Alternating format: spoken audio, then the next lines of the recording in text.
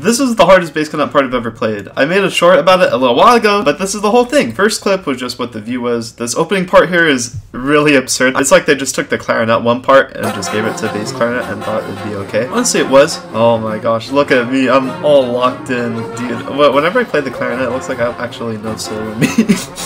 I'm just looking down with this tube in my mouth. This part's actually really cool. So this is the California All-State Band. Basically, I think most of my audience is like from the United States, but basically every state has an All-State Band. It's sort of like D1 sports for like band nerds. You can just audition, and if you get in, it's just all the best people from like that region. So for California, just be the best people from California. And honestly, they're pretty damn good, man.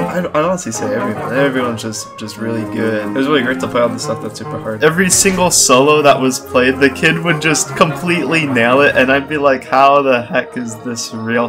Thankfully, there were no bass clarinet solos, so I didn't have to live up to that. It was just absolutely wild. I mean, my band is like fine, but being in a really good group when everybody's just really into it and really good is just very legendary. And this video is just all that. If you watch this video and just listen to the other parts, you'll really notice how everyone's just really, really good. And it's crazy that this is at the high school level, because this is honestly better than some college wind ensembles. And not that they're like bad or anything, this band is just like so good. It's just kind of mind-boggling. It's just so cool. I mean, look at this part. Yeah, see, this is just a wall of 16th notes, and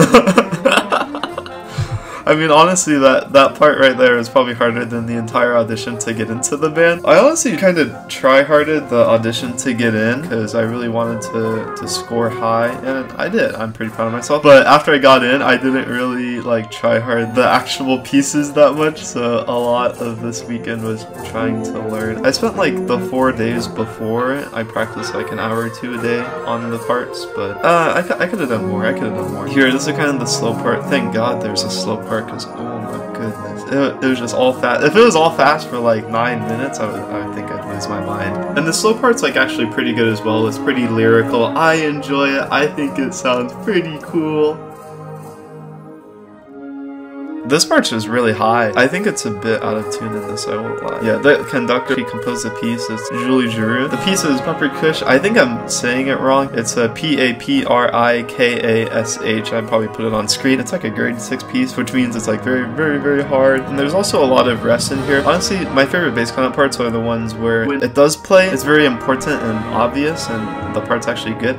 And when it doesn't play, it just doesn't play. I think a lot of composers, what they get wrong when writing for bass clarinet is they just try to make it play the entire time. I think what they're thinking is that they like to have all of the textures of all the instruments, but when you're playing the actual instrument, it's just miserable to hold out the same long tone below everything else. And the pieces honestly don't sound good if there's just this constant, like, basically drone sound below the piece the entire time. So if you're a composer, please don't do that ever, because it does not sound good and it's very lame to play. What you want in a piece is for it to sound appealing to people and for the musicians to have fun. And if you're doing that, you're accomplishing none of them. You're actually failing at both of them. So just don't, you know, please, my friend, please don't. Also, there was like a seating audition, and oh my gosh, this was like big drama. So basically in the seating audition, everybody was just hanging out in the same room, and they'd like take people away, and all the B-flat clarinets went before us, and the B-flat clarinet part for this piece is like really hard. And the way it works is they'll just pick random excerpts from random pieces, because we had like 6 pieces that we played. So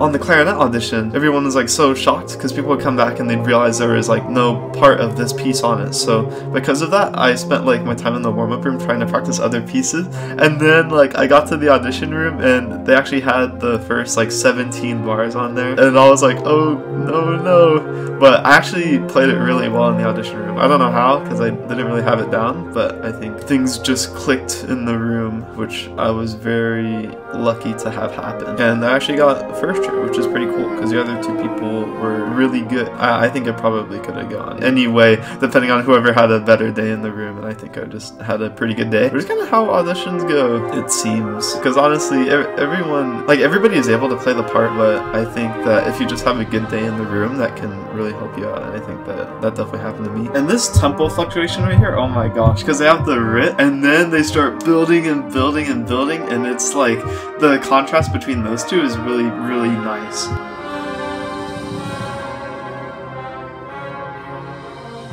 Yeah, this part's, oh, well, when it goes back from slow to fast, it goes really hardcore. Like, the part sounds so good, like all the 16th notes. I honestly don't like just 16th note spam for the sake of it, but I think in this piece they really use it well.